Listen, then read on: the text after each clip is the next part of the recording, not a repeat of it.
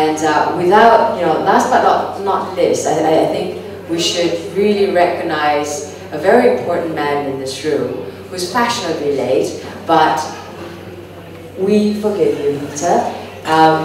Peter, let's have you say a little bit or two about Rio, UNFCCC 2020 targets, and what do we want out of this social summit? Thank you, Shirley. Yeah. Can you hear me? Yeah.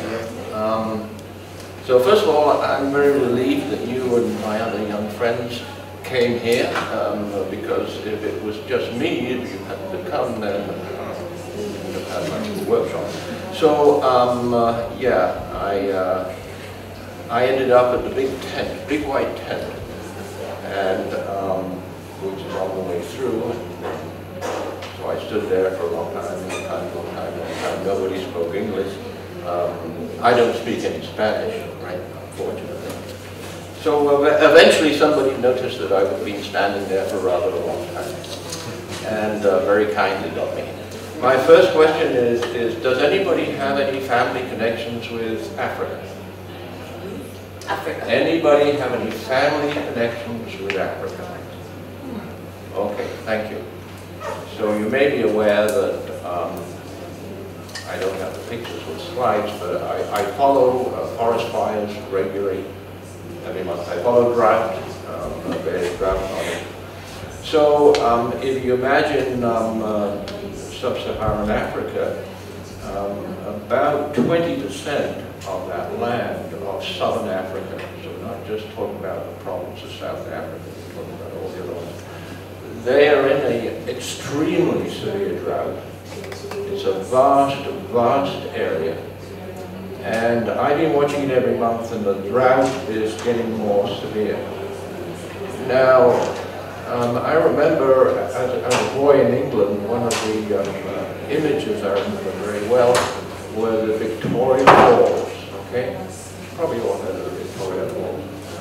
If you go and Google Victoria Falls today, you'll see something that you just will not be able to believe.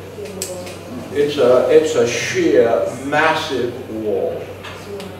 You can barely see any water coming down to the wall. If you look very closely, you'll see a trickle. And there's just a little pond. I wouldn't even call it a lake at the bottom of Victoria Falls. I haven't had the chance to research it, but the media says, well, there hasn't been a drought or to dry up Victoria Falls for 100 years, but I would guess it's probably never happened before. So my thoughts and feelings and sympathy go out to your family and people in Africa. It's absolutely horrendous. The drought in Africa has been predicted by the climate models for many years.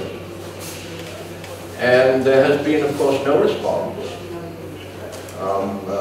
We read that they're more vulnerable to stop me when you need it. We have read for a long time, as Shirley explained, that there are more or most vulnerable countries in climate vulnerable countries in the regions. Right? And we in the global north, what have we done? We just carried on emitting and emitting. And I'm from Canada, a province of British Columbia. Canada is extracting vast amounts of oil from the tar sands. In my province in the north, vast amounts of natural gas is being fracked. And we are building massive new pipelines to send the tar sands oil around the world. So hence it's not surprising that some people actually several years ago described the situation in Africa as economic genocide. It totally is. My people in the global north, they have been willing to sit back and say, oh yes, poor people in Africa, poor people in the lower flying islands, poor people in the far north, in the Arctic. oh, they're too bad, they're vulnerable, right? And stupidly, absolutely stupidly, these countries in the global north, their own scientists, their own experts said, oh, we're not vulnerable because we are living in the temperate zone where the weather is so perfect, right, for living and for agriculture.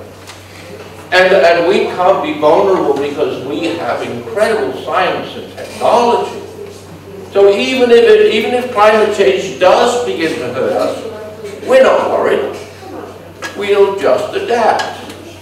We'll just use our great science and technology. Well, I've done the research and I've been trying to explain to these experts for many, many, many years that the Northern Hemisphere is very vulnerable to global climate change. Right?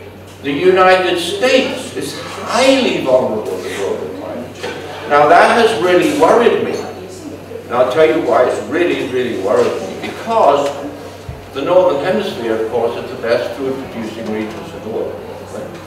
All of Canada, United States, breadbasket of the world, right? But also China, India, Russia, all of the great agricultural, grain-producing regions of the world in the Northern Hemisphere.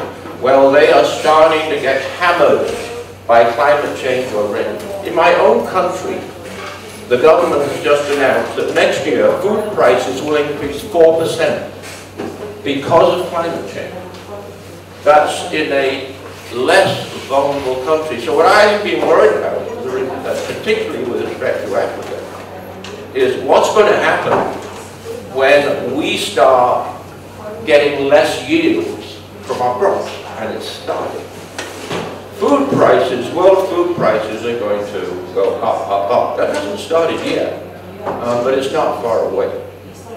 So what are we going to say then? You know, what are we, global north, clever, expert, science and technology people going to say then? Well, we'd better wake up and start helping the small islands. We better wake up and start helping the people in Africa, because we're next. Not very far down the line, we are next. My friends, as the indigenous peoples on the coast say, we are now all paddling in the same canoe. We are all in that same canoe. And we had better all help each other paddling. We had better start looking if the canoe is taking on water, and we had better all deal with that. Because if we don't, we're all going down. The best analogy, actually, for global climate change that I've come across is the great ship Titanic. Did anybody read that or learn that in their history about the Titanic? This was a great ship built in Britain, where I come from.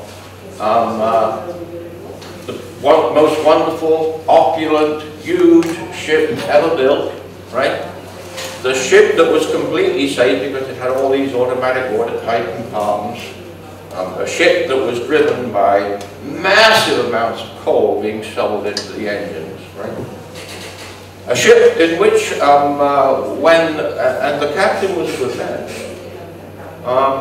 They had one set of binoculars on the Titanic. Because why worry about lots of binoculars? This is a ship that can't sink, right? And the story of the Titanic is such an analogy to our situation at the moment. And I stress that our situation is brought on by the people that live in the global north.